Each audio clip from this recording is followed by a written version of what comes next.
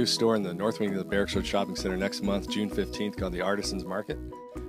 Completely sourced by local artisans, furniture makers, photographers, some painters, some jewelry makers. The purpose of the store is really to support financially the artisans that we have right here in Central Virginia. Very excited. What really gets us excited and motivated is the encouragement we're getting from the manufacturers themselves.